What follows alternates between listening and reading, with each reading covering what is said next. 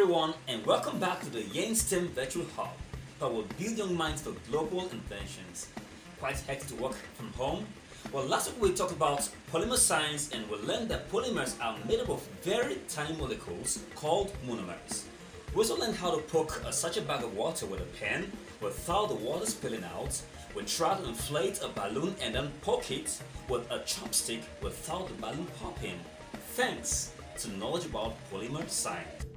Alright guys, I'm working from home right now and I have with me in the house Miss Louise Braille. Hello everyone, I'm so happy to be here again. Thank you. You're welcome, Miss Louise Braille. And then I have also with me the science Miss Precious Emmanuel. Hello everyone. Yeah, you're welcome, Precious Emmanuel. Yes. Now today is going to be very exciting because we shall be learning something very interesting, talking about atmospheric air pressure. Woo! Yeah. Okay, and now something you know. Now, pressure is the force that pushes an object as a result of the weight of the air above it. Now, we're going to use that principle to do something today. Now, pressure, what are we actually doing today, Precious? Making a water fountain. A water fountain? Yes. Wow, and what is that? It's just to beautify a garden and a city. Whoa, whoa, whoa, whoa, whoa. A fountain is used to beautify a garden or a city. So today we're going to make a water fountain from the principles of air pressure, right? Wow, yeah, now, can we just see your water fountain working? Can we see it working, Precious? Yes. Okay. Wow. We have something in the house right here. Oh, so big. Right, let's see Miss Precious and the water fountain right now. Let's see what's going to happen to that. Is that a water fountain? Yeah. Can we see that work? Yes. Oh, whoa, that is beautiful. That's a water fountain. Can you imagine this? This is interesting, right? Yeah. Wow, wow, wow. Wow, that's interesting. Whoa, water fountain from this topic of atmospheric pressure. Wow, that's interesting. Now, as we said earlier on, the pressure is the force that pushes objects as a result of the weight of the air above it. Now, today we should teach you how to make a water fountain from a balloon. Okay, from the air pressure in the balloon. Alright, so now let's go ahead and make a challenge for today, the water pressure fountain. For your materials, you need your straws, your balloons, your plastic bottle, and your water. You also need a tool like the soldering iron to put a hole. You can also use the scissors to put a hole too. Alright, now let's go now. Put your hole into your bottles. Alright, you can put your holes right now.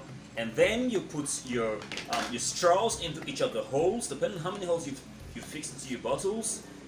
You can see us putting the straws right now. So we have different colors of straws and we're carefully holes.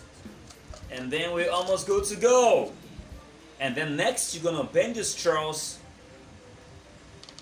bend it down so the water flows down. Yeah, as you can see. Bend down. Each of the straws are bent down like this. Wow. Wow, wow, wow. And now we're almost set to have our fountain working. And then we get our balloon inflated.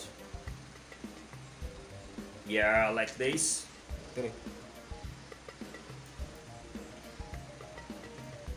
Your bottle with your water.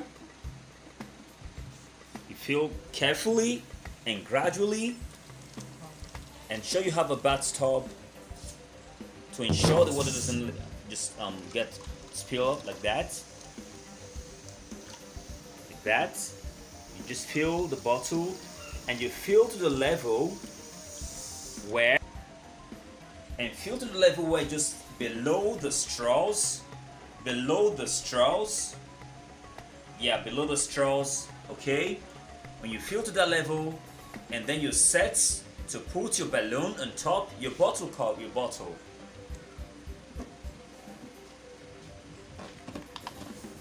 Now you notice that water doesn't come out right now. Can you see that? No water coming out yet because there's no pressure on the water yet. And then we're good to go. And at a count of 5, 4, 3, 2, 1 and 0. You free your balloon, and that's our fountain working. Now, how does this work? When you place the balloon in the mouth of the bottle, the pressure on the top of the bottle increases, and this pushes down on the water in the bottle, which rises through the straw and flows forcefully to form the tap or fountain. You could use more than one straw to form a pressure balloon fountain. Yeah, please send in videos or pictures of your water fountains.